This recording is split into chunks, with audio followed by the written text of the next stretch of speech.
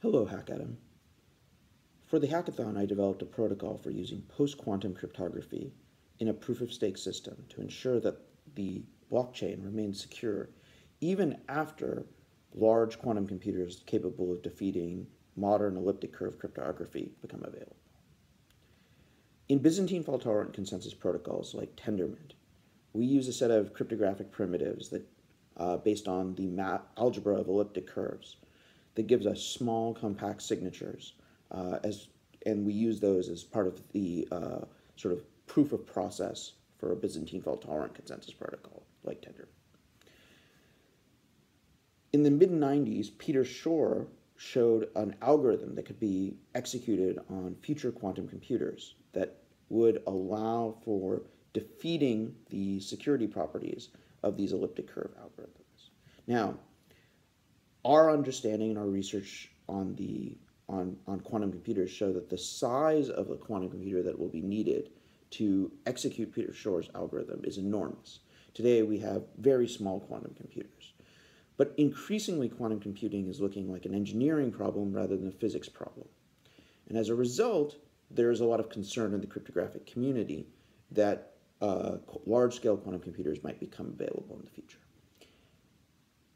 For this reason, we have been developing a set of cryptographic techniques called post-quantum cryptography. Now, post-quantum cryptography comes with a lot of limitations relative, or at least the state of the art of post-quantum cryptography comes with a lot of limitations relative to our current cryptographic techniques that would be vulnerable to Shor's algorithm. Those constraints are primarily that the signatures in the public keys are many times larger than the signatures and public keys that we use today.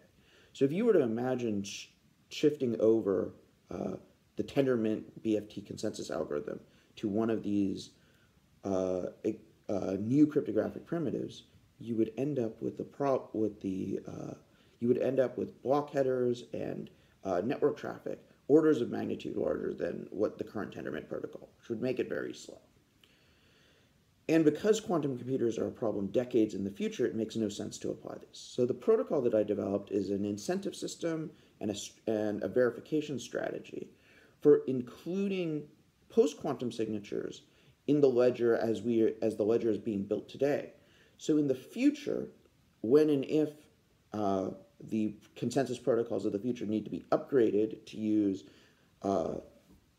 hopefully better post-quantum primitives that are available in the future that might be smaller and allow for more compact signatures, the ledger will have the protocol developers of the future will be working from a ledger that they will have complete confidence is the one and only true history of the blockchain.